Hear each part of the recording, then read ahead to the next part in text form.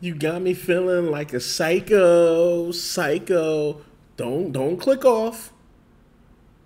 They killing voice was crazy. Full panel reaction for the killing voice on the Patreon. Um, Red Velvet, man. So first off, man, welcome back to the channel. I'm Nick. Welcome to Redemption 46 Studios.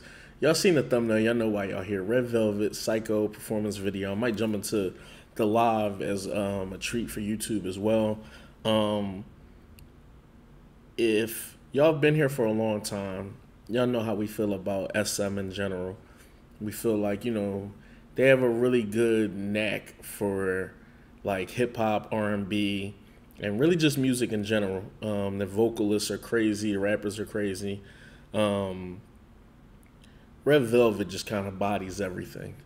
And that killing voice just was a little different.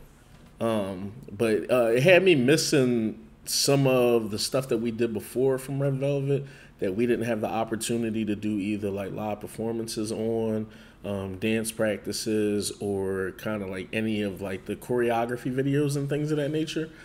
So we definitely are going to be spinning the block back with a lot of stuff, especially in different formats. Like I said, the live performances. Definitely would like to see more of the choreo battle stuff with them. Yeah, man. But no long talk. We can jump into this and have a conversation when we're done. I just love seeing talented people just feast, and they really did their big one on that killing voice, man.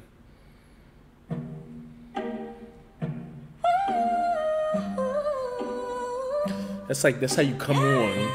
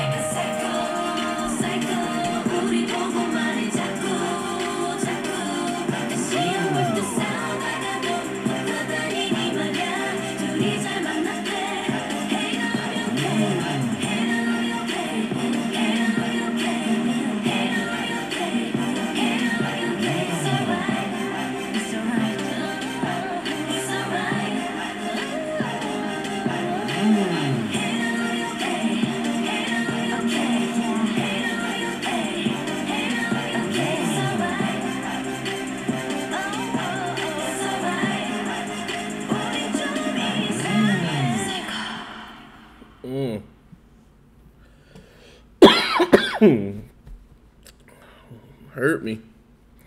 Got me feeling like a psycho. Make sure y'all subscribe, man. Jump on the Patreon for exclusive Red Velvet that's up on there today. Some Block Live performances, killing voices up. And if y'all like SM in general, definitely make sure y'all up on there.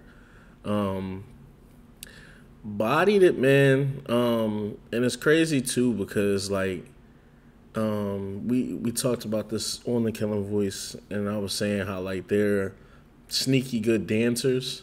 And I guess maybe sneaky to me just because, you know, we've done a fair good amount of them. I feel like we've done like 8 MVs from them and stuff like that. But just, I guess I don't hear them talked about as much as they should be. Even with here, just with the smooth transitions and just like how fluid everything felt. Like, they really bodied everything, and it worked. The vocal runs that they go on and the harmonizations are just some of the best, like ever. Like they layer themselves really well.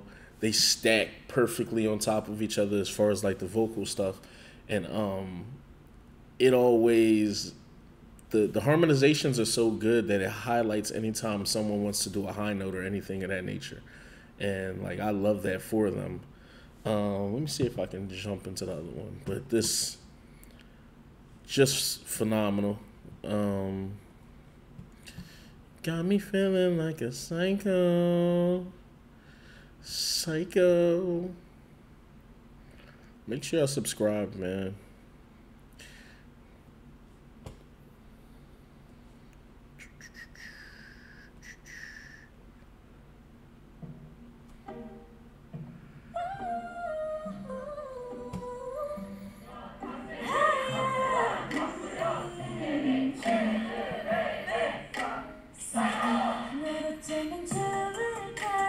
Crowd right there in the mix.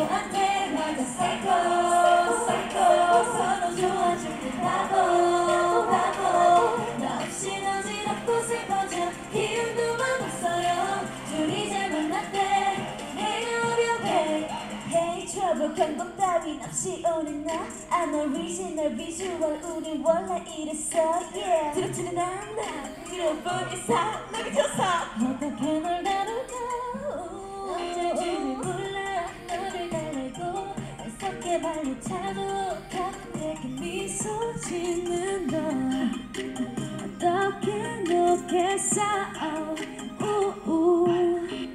우리 아름답고 착색한 사이 That's a note.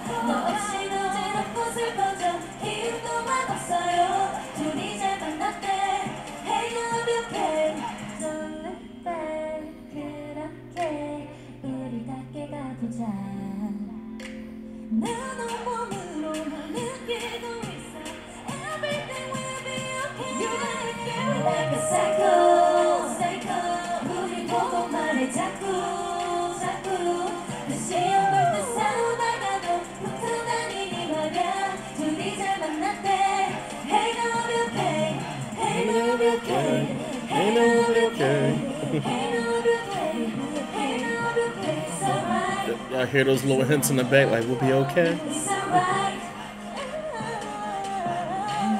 Hey, love you okay? Hey, love you okay? Hey, love you okay? Hey, love you okay? It's alright. Oh, it's alright. 우리 좀 이상해.